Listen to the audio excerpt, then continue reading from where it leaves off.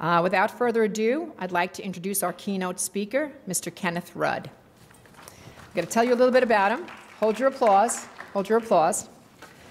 Kenneth Rudd was diagnosed with NF1 as a baby, and he and his family have been involved with the Children's Tumor Foundation for almost 40 years.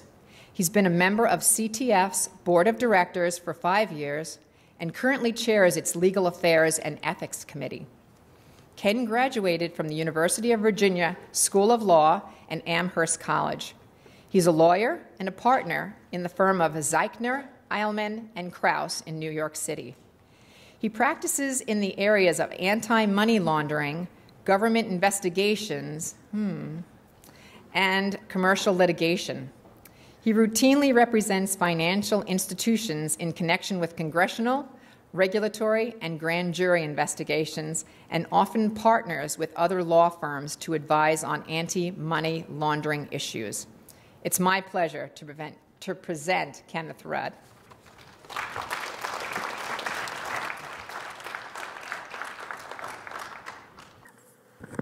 Okay, thank you. Good morning again. My name is Ken Rudd, and I have NF1. Thank you to NYU Langone and to Carol Mitchell for inviting me to come speak today. It is a pleasure to be here. I'd like to speak today about several things surrounding my NF experience and my history with the Children's Tumor Foundation. I am not a scientist. I'm not a medical professional. As Carol said, I'm a lawyer, so sorry about that. Whenever I read about scientific and medical issues with NF and the amazing advances that are being made, I wished I had studied more science in school to help me better understand those issues and the medicine, especially now, especially when such remarkable advances are being made and when we seem to be on the cusp of FDA approval of the very first drug to treat plexiform tumors. I also wish I had more patience to take the time now to educate myself about the scientific issues. I just don't, but given the turnout here, I assume I'm in the minority. For the past 5 years or so, I have had the privilege of sitting on the board of directors of the Children's Tumor Foundation. Its vision is to end NF, period. And that sounds pretty darn good to me. I was born 50 years ago to two remarkable parents. There was no foundation then. The gene hadn't been identified. 50 years ago, NF was little known by doctors, little known by the public, and what was known about it was often misunderstood. But in so many ways, I was lucky. I was diagnosed as a baby. Frankly, I don't know all the signs and manifestations that I showed then, that I exhibited at birth, but I was missing most of my tibia in my left leg. My parents went into action to find out what was wrong with me and how they could help me and how they could treat the pseudoarthrosis. They didn't know what the future would hold, and it must have been, as I'm sure the parents here recognize, quite terrifying. For those here who are too young, or who have kids who are young, remember that 50 years ago, there were no personal computers, there was no internet, there wasn't yet a foundation to help those of us with NF. There was little information easily available to my folks. And of course, neither of them had NF. Also, back when I was born, NF was also known as the elephant man's disease, an awful epithet named after Joseph Merrick, an Englishman born in the 1860s, who had significant deformities. It was only, I think, in the mid-1980s when the scientific community came to realize that Merrick didn't have NF, but had a far, far rarer disorder. But as a child, I thought that I had I thought I had that disease, although admittedly with far less severe symptoms. And when kids asked, it's what I would say to them. I'd say, I have that, but a lot less severely. My paternal grandparents were both physicians, which undoubtedly gave my parents a leg up on helping with my medical issues. I've seen some of those early medical records, and they're quite interesting. And it's this very strange feeling to read about myself now in middle age as an infant. 1 month after I was born, a report says the appearances are compatible histologically with that of a pseudoarthrosis, or, on the other hand, neurofibromatosis. My grandfather sent some slides to a friend of his at the National Cancer Institutes, who responded that he and several of his colleagues had reviewed the slides but were unable to make a diagnosis of tumor. I assume that that was a biopsy of my leg. My parents were advised to have my leg amputated below the knee. They were told that this would give me the greatest possible function. I never resented or questioned that decision. It all seemed perfectly normal to me. After all, I could walk. I could run. I could do almost anything other kids could do, albeit less quickly and less well, perhaps. And I always understood that I couldn't have walked without a bone in my leg. But my grandmother, God bless her, was wonderful and insightful. She was a pediatrician and an adolescent medicine doc, and she had the truly brilliant idea of filming me so that I wouldn't resent, when I grew up, the decision to amputate my leg. I didn't learn of the existence of that footage until I was an adult. And so what was then on Super 8 film is now on video and perhaps should move to something more permanent. But there are 2 wonderful scenes of me. One is of me in our apartment at about the age of 2 or so. I'm standing on my good leg with my other leg held somewhat aloft. And I don't know, I'm dancing or shaking or doing something a toddler does, and my leg is just sort of waggling because it has no bone in it to keep it stiff. But I have a big smile on my face. And another one is simply of me and my mother walking hand in hand, wearing a brace on my leg before my amputation so that I could actually walk. I have this vague memory of being at my grandparents' house in upstate New York at about the age of 6 or so, and my brother and I were playing in the yard, and a couple of young girls walked by and asked what was wrong with me. And my big brother didn't miss a beat. He looked at them and said, "He's bionic. Do you want to watch him run around the house?" He paused a beat and said, "There, he did it." Now, I don't know if the girls bought it or not. I like to think that they did, but I frankly don't remember or if I could tell at the time. Now, I don't mean to imply that I have liked having only one leg. I don't, and I didn't. I hated it. I hated the stares of other children. I hated the questions. I hated being slower than other kids. I hated not being able to keep up physically. I hated feeling different. I hated looking different. But mostly then, I hated the stares. I grew up here in New York, and when I was 6 years old, I was with my mother on the corner of 94th Street and Columbus Avenue. And I decided to have some fun and run and pretend to hide from my mother. I tripped on some stairs that are there, landed on my forearm, and I broke both bones in my forearm. My ulna has healed. My radius never healed. So once again, pseudoarthrosis decided to mess with me. I've lived almost my entire life with a weak right forearm in an orthotic. As a child, an F for me meant going to many more doctor's appointments than my peers did. And that could make me angry and self-conscious. It meant, of course, lying in machines to scan to see if I had a brain tumor. I remember that, but frankly, I don't remember being scared of the risks about an F in that way. I knew they might develop, I just don't remember fear. As I grew from a child into adolescence, when fitting in became ever more important, the plexiform tumor on my face grew more pronounced. It occludes the vision in my right eye, and it closes the canal on my right ear, making hearing a little bit worse.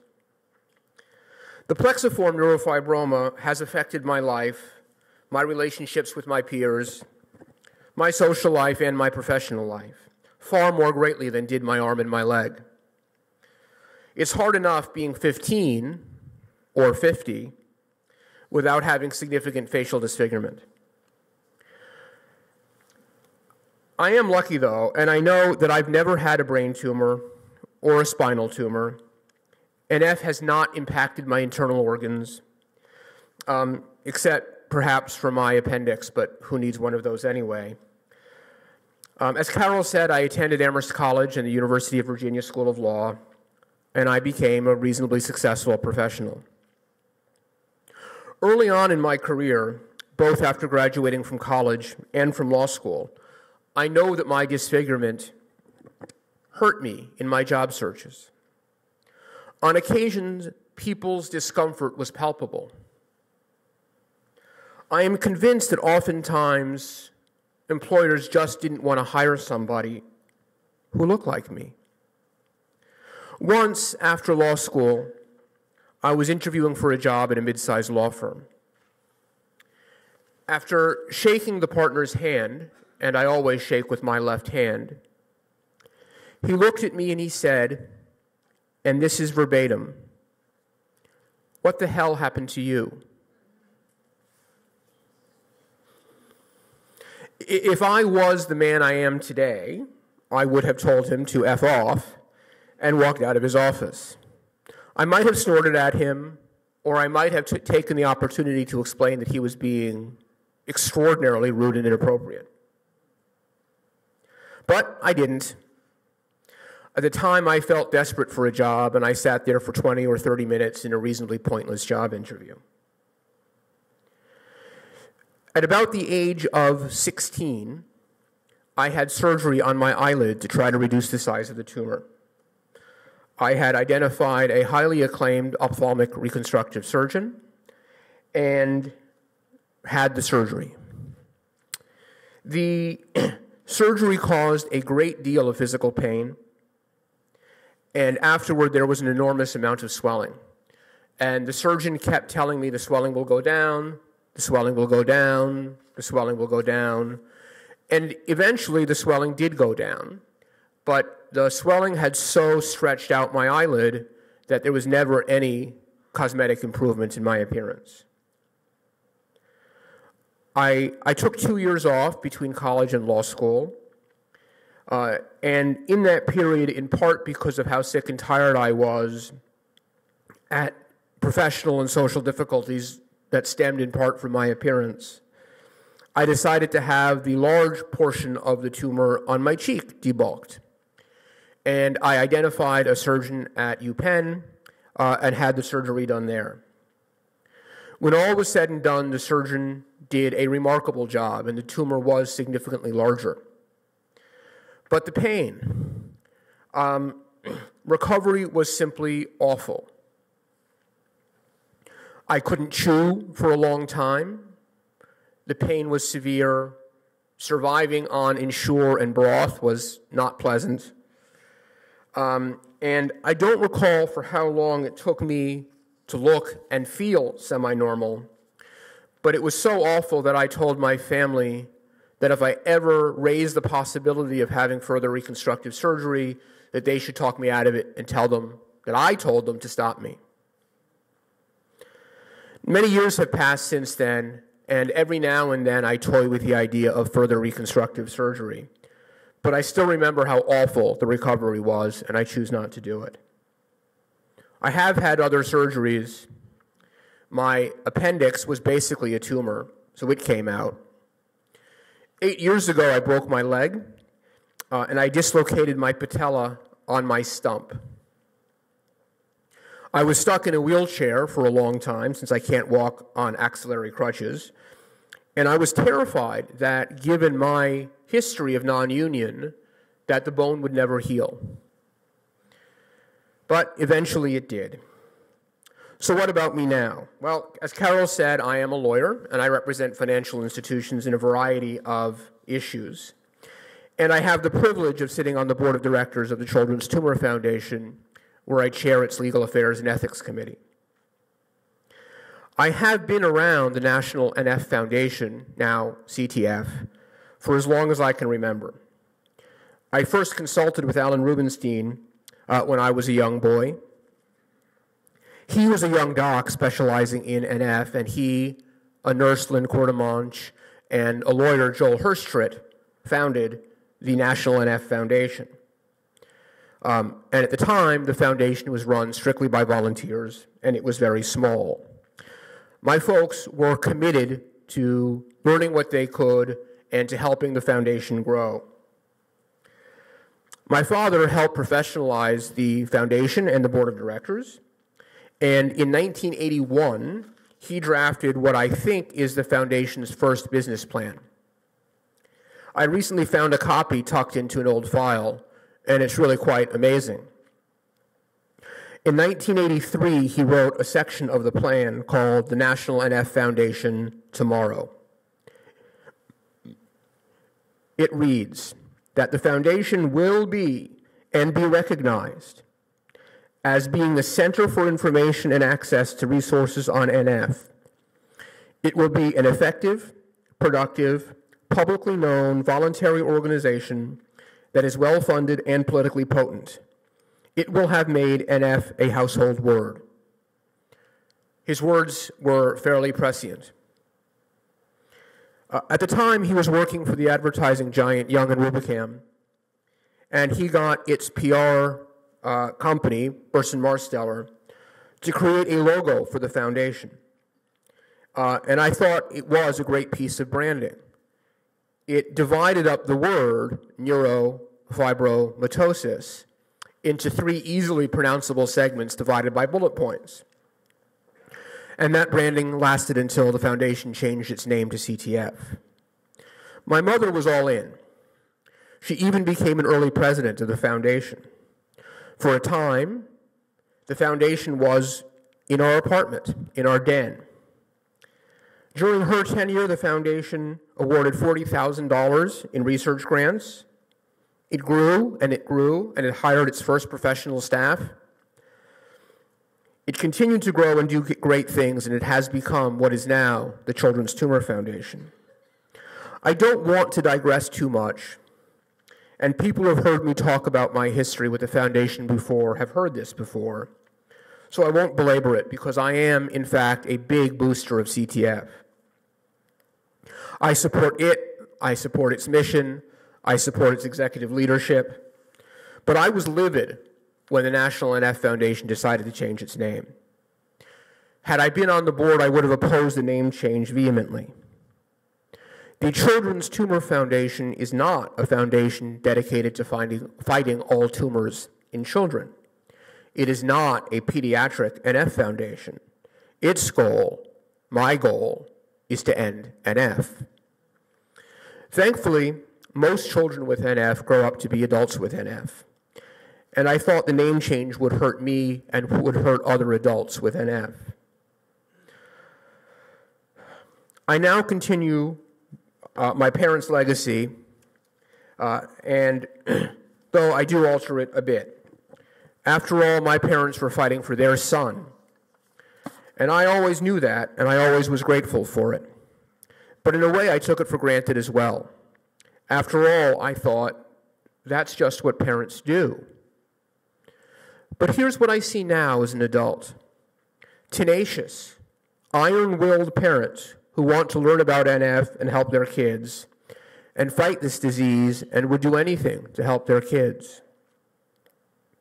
I have sometimes stood back in awe at the forces of nature that parents are to help their kids with NF. Not long ago, I had an interesting discussion with a parent of a young child with NF. I was asked, Ken, when did your parents first tell you that you had NF? He and his wife were trying to figure out when to tell their child about NF and when to tell him for the first time that he had it. They were wondering because they wanted to keep the information from their child. I try not to judge, and I know these parents to be wonderful and loving, but their approach to me was entirely alien. I'm not a parent, and I can't really judge what anybody else does, but I told him that I have always known that I had NF. Information was always shared with me in an age-appropriate way, but I could see, of course, that I had differences. They were patent. And even if they weren't so patent, I had to go to the doctor more frequently than my friends did. I had to have tests they didn't have. Clearly, something was different to me that any child would know and recognize.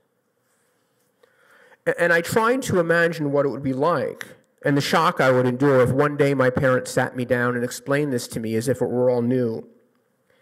And frankly, I think that would have been far worse and more terrifying.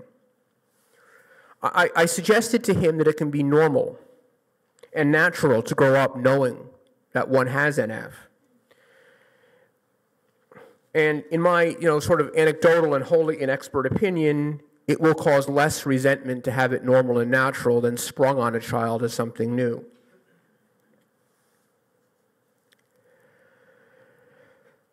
I will end my talk with a short plug for CTF and our upcoming gala. This year's CTF gala, like last year's, will be an incredible celebration of the advancements in NF research and the resiliency of persons with NF.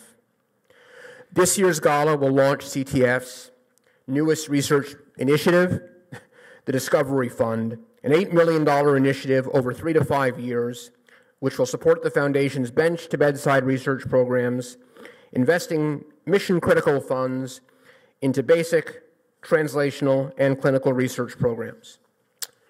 Thank you very much, and I hope you enjoy the rest of the program.